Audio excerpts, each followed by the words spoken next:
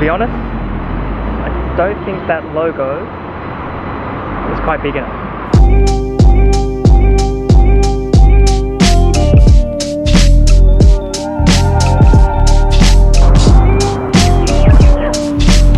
Okay, so as you can see, there's quite a bit of stuff that's changed since the last time we had this video. I think none of this was here. Let's have a look around. So first off, we have this wonderful piece of wall artwork that we spent a bit of time painting onto the wall. So this is painted directly onto the wall here, and we did spend a bit of time making that happen.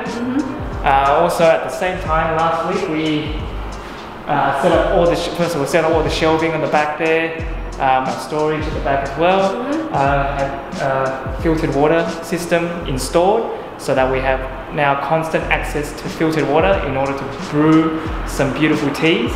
And also, finally, we have received a custom counter. This thing, the thing that we've been waiting for all these weeks, is finally here, and yeah, it's a beautiful piece of furniture here. Yeah, absolutely love it.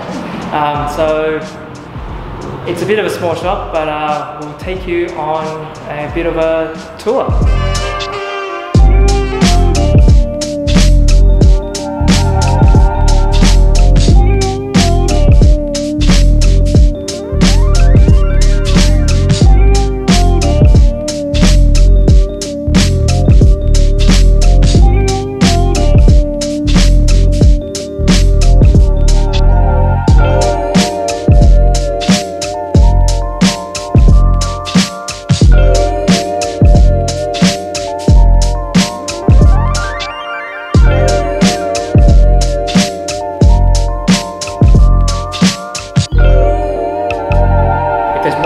That we really appreciate its quality craftsmanship, whether it's hand-painted signage or something like a custom built counter. And even to our teas and teawares that we stock. If there's one thing that we really do appreciate and we really do enjoy, it's quality craftsmanship. There's just like a certain intangible quality to something that's been, handcrafted that, I don't know, I find it really hard to explain. Yeah, it's the feel. Yeah. It feels different between handmade and machine made. For example, so in something like tea, although you may not instantly be able to taste the differences, you can definitely feel it. Yeah, definitely. Yeah. Take this counter for example. It might look like any other counter, but it's completely custom, made from scratch. Just the top here, it's made from recycled hardwood. It's solid and sturdy. Listen to that. Listen to how it's really solid. You can't really make any sound actually. Just the top itself, it weighs about 120 kilos. Just this top here. So when choosing the top, there are so many different options. We could have just gone to a very cheap version of it.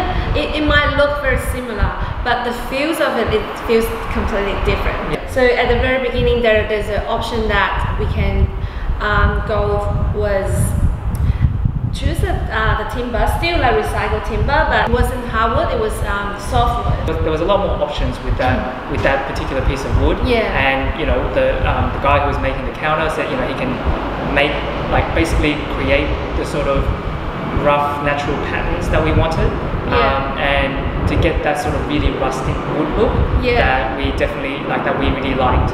But the thing is, when we felt I guess when we touched that wood, like the texture, the feel of it, it didn't feel as good as this one. I mean, there was definitely a feel and a quality to this particular recycled hardwood top that we really loved, that we just could not get with the other one. When we were making that decision, we kind of sacrificed a little bit of the aesthetics and the look to make sure that we have something that felt even better. Quality is the most important for us. Definitely. And as I was saying, with craftsmanship, like just the feel of this, I don't know how we can portray this feel to you guys out there, but it just feels good. Yeah, absolutely amazing. And the same goes with our teas as well. When we come across like I guess, producers and craftsmen who put a lot of time and effort into not only like learning their crafts, practicing it, and then creating beautiful products like this tea that we have here. This is an old tree red that we just recently from Yunnan. Yeah, that we just recently got in, and it's an absolutely beautiful red tea. I find that we're generally drawn to these independent producers and independent farmers, and we find that a lot of their teas they take on a bit of more character and qualities that we just can't find from the bigger factories. And I mean, these qualities often I feel they go beyond just taste and flavor.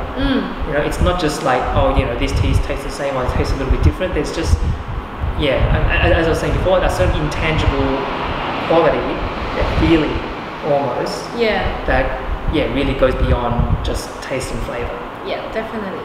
And Yixin teapot is another example. Many are mass-produced and machine-made. You might not tell the difference at the very beginning, but as we said, like the feels of it is definitely different. There are a lot of quality go into the handmade teapot. That's something machine-made just can't replicate that. And also the quality of the clay, it will be much different. So people won't use good quality clay to machine made a teapot. So any good quality clay, they will just like use by handmade pots. And the quality of the clay, you really can't tell unless you're feeling it and you're touching it. While you use it as well. So the glaze and everything will develop while you're using it. Maybe it's because we do get to know these craftsmen, behind the tea, the people behind the teapot, their families, understand, the practices and the hard work, the training that goes into being able to make all this. Like maybe that helps us to really appreciate the final product. And for us, we can definitely taste it and feel it in the end product. And can appreciate it as well. But the thing that I guess all of these things have in common, whether it's traditional tea making, traditional teapot making, or even hand painted signage. A lot of these more, I guess, traditional craftsman-like industries, unfortunately, it's a bit of a dying industry. So Darren, the sign writer who did the hand painted sign for us, told us that the industry of hand painted sign is actually dying. So not many people ask for hand-painted sign anymore these days. He said like everything just digital and no one can appreciate it. So it actually takes a lot of skills to get to the level of expertise. So he told me that he studied this as a teenager. So he studied for around 3 years, and after that, did an apprenticeship for 4 years, and then he can actually be a pro and did the job. And since then he's been doing that for like 50 years or so. When I contacted these like sign writers, I just noticed that a lot of them are older generation. There are not many younger generation doing this kind of job. And I guess a similar thing is happening with the tea industry in China as well. So a lot of these handcrafted qualities are slowly being lost, I guess, because it is hard work. It's hard work. So there are multiple reasons. So the parents don't want. So the parents obviously want their children to have a better life. So because they've been working so many years and they know how hard it is to actually make tea. So they want the children maybe do something else. To go out, get an education, like a university education, and to open up opportunities that they themselves never had. Exactly. Right? They had a lot of these farmers basically had no choice. Right? They were born into a family born into a tea family, and there was not many options. No, so for them. That tea is the only kind of living. It was the only way that they can make a living and support their family. A lot of these older farmers, they specifically said to us they don't want their children to get into this business because it's super hard work and they want better for their kids. Which it's a sad thing. Because there's so much hard work, there's so much beauty in the products that they create. Like I mean, a lot of times, a lot of these farmers tend to, I feel, they tend to undervalue what they provide. Yeah. You know, they always see it's like, oh, it's not a great industry, it's not something that's prestigious. So they only see themselves as a farmer. Yeah. But we actually see them not only a farmer, I see them as a producer and an expert. You know, it's a master. Yeah. They are true master. Because they've been doing this for decades. They understand these things that just like that comes naturally to them. Yeah. You know, but they're not just, and for me, like they're not just tea producers as well. They're people who are holding onto a tradition. Yeah. Like, and I think it's a tradition that's worth keeping, going. Yeah, definitely. You know, it's worth maintaining as well. Yeah. That's gone on for decades, generations, centuries.